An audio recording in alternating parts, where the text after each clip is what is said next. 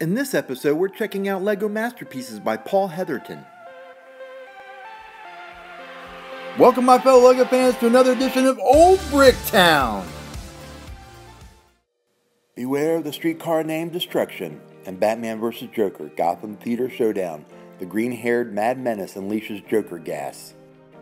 This creation took 180 hours to build and 15,100 LEGO bricks.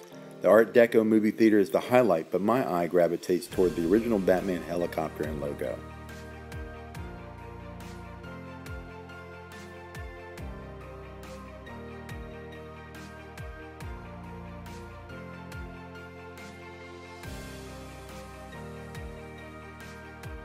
The column design and use of LEGO wedge elements is astounding.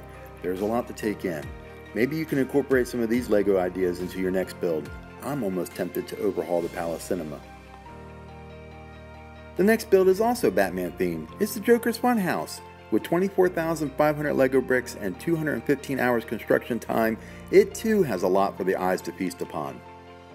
Can you spot all the obstacles the Caped Crusaders need to overcome to capture their famed nemesis?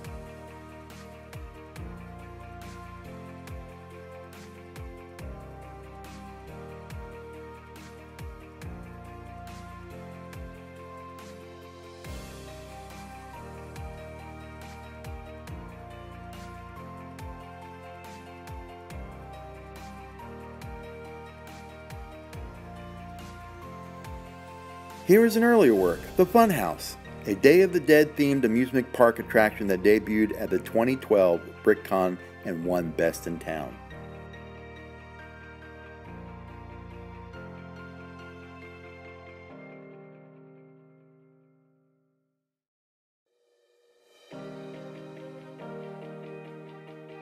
If you're a fan of Mouse Guard, here is a real treat, though you don't need to read a single page to appreciate this creation.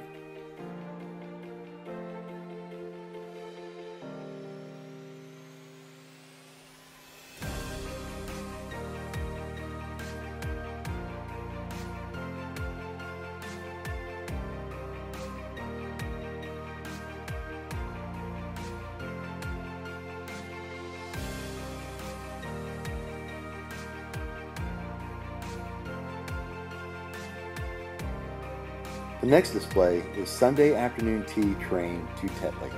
With 16,700 bricks and 170 hours to build, this scene depicts a quaint English countryside and a teapot water tower. Though not minifigure scale, you can still appreciate the level of detail. Also, the train station is a great example of how to take a bright color, such as yellow, and tone it down with a darker color.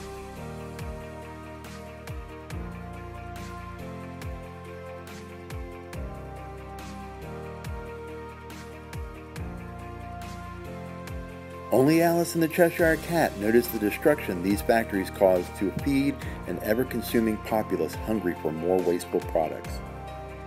This is a palace in Wonderland, a massive work with 25,600 LEGO and a whopping 420 hours to build.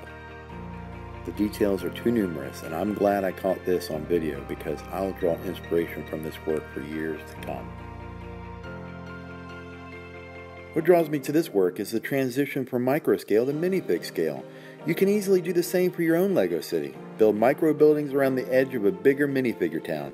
It's something I'll consider doing later on. But for right now, I'm just going to enjoy all the detail.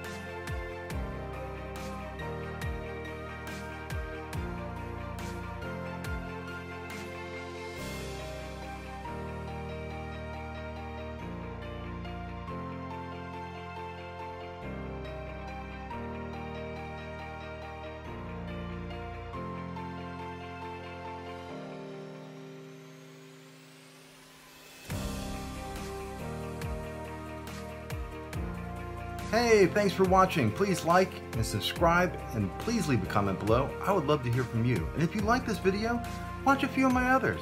But more importantly, happy building.